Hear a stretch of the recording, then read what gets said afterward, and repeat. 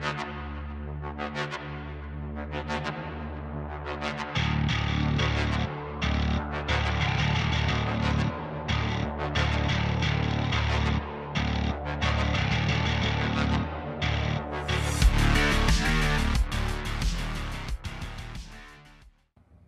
everyone, welcome to another Rick's Picks. Today I'm going to be doing my review of the Marvel Legends figure Colossus. So I'm going to take a look at him and his accessories, and then I'm going to give you my thoughts on him. And just remember, if you do like this video, go ahead and hit that thumbs up, share, and subscribe buttons.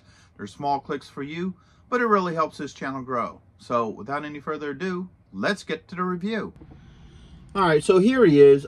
He's a really good looking figure. I love the whole look to this figure. He definitely captures that classic Colossus look. Now, for any of you who don't know, the early Marvel Legend line was one of the first toy lines that actually had like a whole bunch of articulation. They started that whole trend, and the whole reason was to, you know, make it so you could pose your characters however you wanted them and what have you. So once again, I love the whole classic Colossus look. So let's give him the rotation. All right, I mean, the detail to him is really nice. Love the whole look of this figure. All right. And he does have a bunch of points of articulation. So his head's on a ball joint. All right, you got a shoulder joint, which has a swivel. You have an elbow joint. You have a wrist, oops. Got a wrist joint right here. All right, so that can spin. You also got a wrist joint here, finger joints, and a thumb joint. All right, put his arms up, and we'll get rid of the stand. Try to keep them on one. He's just that massive. So he has a joint here underneath the ribs. He has a joint here, right at the belt line. You got a thigh joint with a swivel.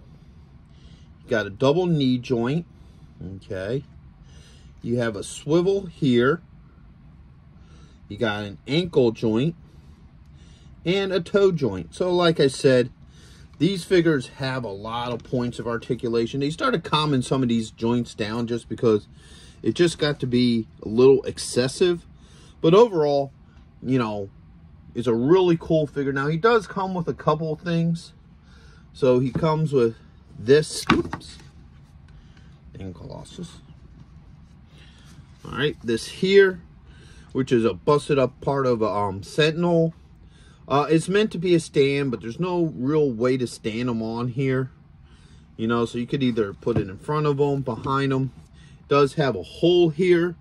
So if you wanted to like hang it up behind them or something like that, so, you know, whatever. All right, let me move him up here. He also comes with a reissued issue of Uncanny X-Men 129. Now, to me, this was the best era of your X-Men. You know, 100 through probably 200 or whatever. Because you got the most iconic line of X-Men in it, you know, Wolverine, Storm, Nightcrawler, Colossus, Cyclops, and the Phoenix.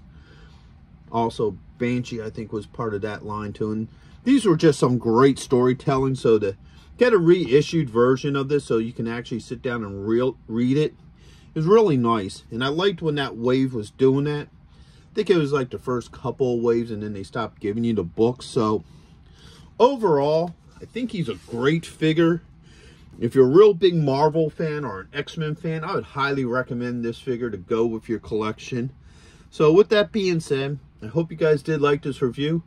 If you did, go ahead and hit that thumbs up, share, and subscribe. They're small clicks for you, but it really helps this channel grow. So until the next one, late.